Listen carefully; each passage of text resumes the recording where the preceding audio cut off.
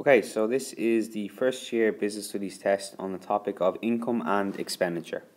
So I'm going to go through each of the questions on the test one by one and what you should have said to get the full 10 marks for each answer, apart obviously from the last question, which was worth 20 marks in total.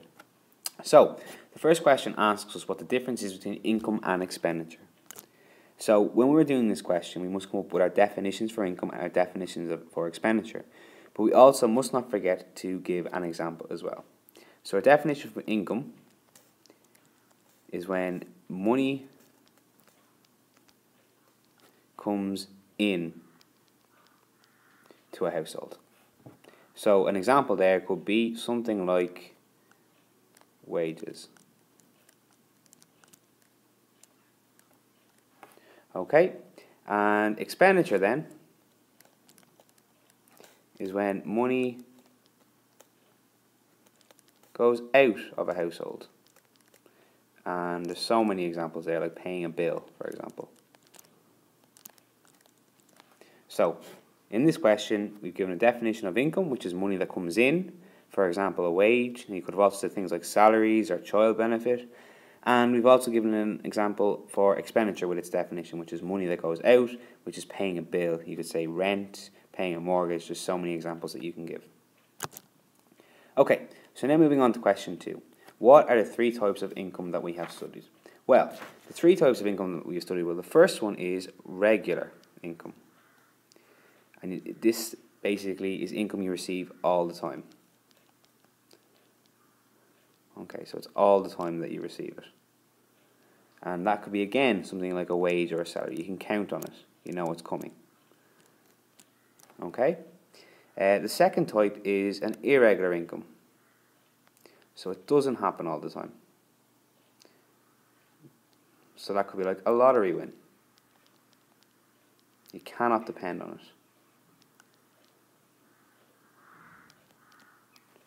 it. Okay? So regular happens all the time, like a wage. Irregular, you can't count on it, doesn't happen all the time, like a lottery win. And the last one is a perk. And a perk, it's not money. So any source of income you receive that isn't money, like a car parking space.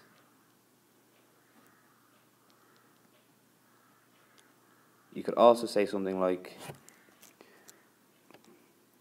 oops, I'll just try to fix that there. You could also say something like a company phone, a company car, basically anything you receive that isn't money as a source of income. So again, the 3 types of income we have studied: regular, which you receive all the time, like a wage or a salary; irregular, like a lottery win, you receive maybe on a once-off occasion; and lastly, a perk, which is not money, a non-money source of income, which is like a car parking space. Okay, so now, question number 3. What are the 3 types of expenditure that we have studied, and give an example for each? Well, the first one is fixed. And this means that the expenditure stays the same. So the amount will stay the same.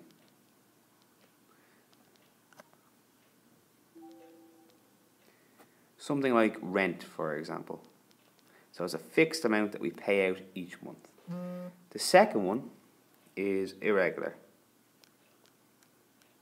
This means the amount changes.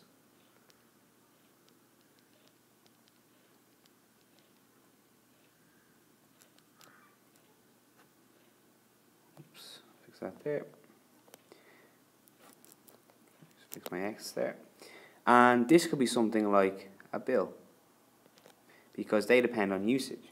You might use the heat in your house maybe more at Christmas time because it's cold than you would during the summer when it's nice and warm outside.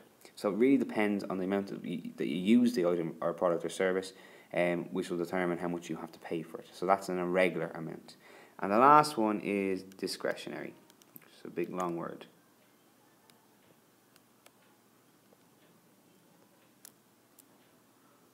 And that is your luxury goods.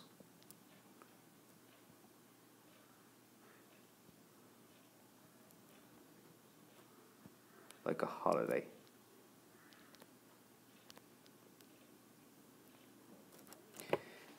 So things after you've made your fixed and regular payments, when you've got the money left over, things that are luxury for you that you may or may not want to buy.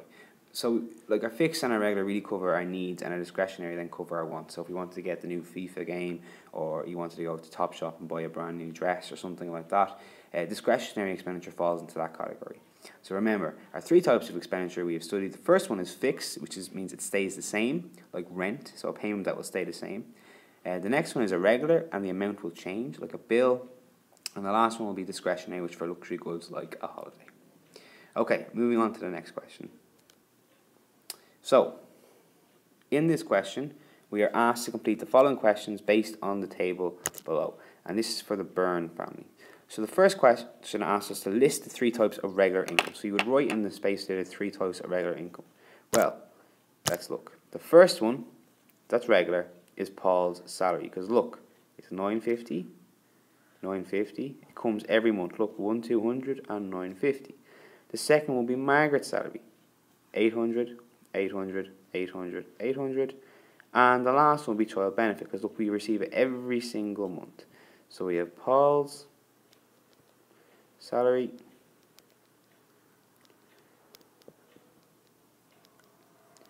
Margaret's salary, and lastly we have the child benefit. Now, obviously when you're listening, guys, I'm trying to use my thumb here to write, so it's not as easy, but you make sure you put this neatly together. But I'm really just going through this for note format for you, so to help you study and when you're going back over the test and the questions. Okay, so question number 2 then asks us to list the example of irregular income. Well, what income up there doesn't happen all the time, doesn't happen on a regular basis? Well, that would be the lottery win there. So we just simply put in our lottery win, and that's going back to our definition from question 2. So our lottery win there. Now, next question asks us, how much is the total income for the 4 months? Well, we go to our total column, and we see here's our total for Paul's salary, here's our total for Margaret's salary, here's our total for child benefit, and the total for lottery just got cut out there, but that should be 1,000 there as well. It is on your test written as 1,000. So you add those 4 totals up, or it was done for you in this question, will give you a final figure of 8,370. So our total for the 4 months is the 8,370 that was given to you in the question. And the last part of the question asks you to give one reason why Paul's income could have rose in September. So let's drag this up slightly. Now, one reason Paul's income could have rose in September could be something like overtime. Maybe he worked extra hours in September. Or perhaps maybe he received a bonus. Maybe he did a really hard task, or his boss was really happy with the work that he'd done, or something along them kind of lines. So he said, "Do you know what, Paul? Great work in September. We'll give you an extra source of income, an extra bonus, in other words." So perhaps he earned overtime, or maybe he hit a target and he received a bonus, or even maybe commission, either. Now, the next question asks you to pick any 5 of the following terms: commission, bonus, false economies, impulse buying, opportunity cost, capital expenditure, and current expenditure. So we'll just have a look at that now. Okay, so what I'll do here is, because there's a huge list of them, I'm simply just going to talk you through them, and then you can stop and pause and go back over them. I'll just put maybe 1 or 2 little things on the iPad here to help you when I'm talking about each of them. And the first one we'll talk about is commission. So, commission is first one is commission. So when I'm talking about commission, so if you make a sale in a shop, so say you're working in Foot Locker or a shop like that, and you make a sale, you sell something to someone, and that box of shoes goes up to the till, and the shoes are sold, whatever, you may get a percentage of that sale for doing a good job. So commission, in other words, is basically like earning money off a sale. Okay, so if you make a sale, you can earn money off that, and we call that commission. The second one is a bonus. Just write this in here. Now when you're answering this, make sure you've stated it. So commission is, or bonus is, you've explained it. So in other words, you've given an explanation. So just for commission above, I've said it's like earning an extra sale, or earning money off a sale. And then you also give an example. That is key. It shows the examiner you know what you're talking about. So when we're talking about bonus here, that we're stating what a bonus is now. A bonus is. So bonus is for when you work very, very hard in a job. Okay, so you work really, really hard in a job and you maybe hit a target, you'll get rewarded for your hard work. And we call that a bonus. And usually, guys, that is extra income. So that's what a bonus is.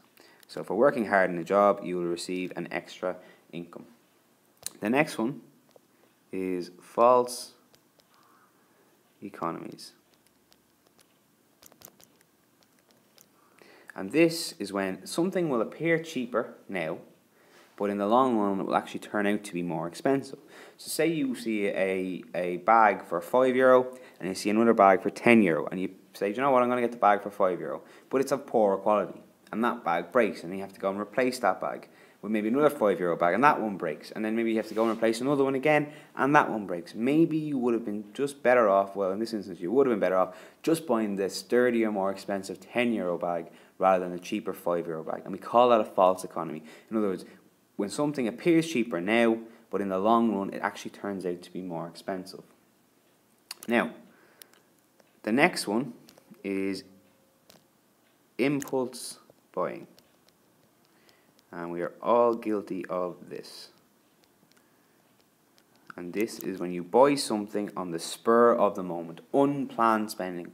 So in other words, you walk into the shop, you might go in for maybe bread or milk, and you end up coming out with 2 bars of chocolate and a packet of popcorn or something. In other words, you go into a shop and you buy things you didn't plan to buy. It's unplanned spending. So when you're talking about impulse buying, make sure you give this definition and its example. Now, the next one on the list is opportunity cost.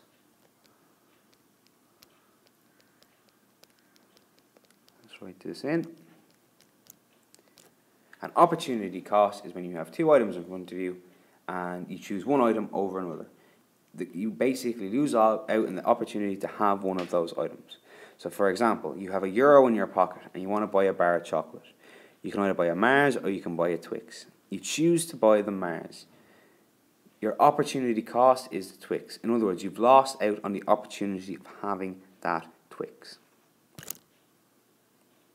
The next one is capital expenditure.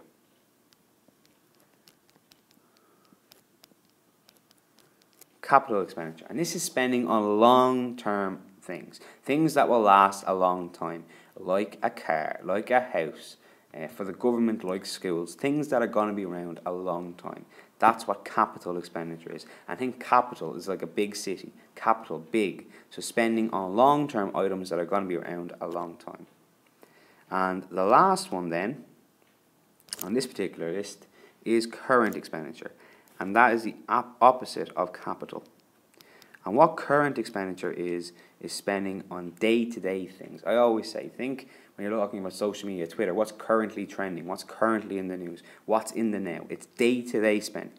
So things like food, things like magazines in the shop, things that will last a short time, in other words, is what we call current expenditure. So guys, when you're revising these important definitions from this last question, make sure you go back over them in the notes, and remember you must state, explain and example across all the tests as well. So there you have it. There is the solutions to the first year class test on income and expenditure. Thank you.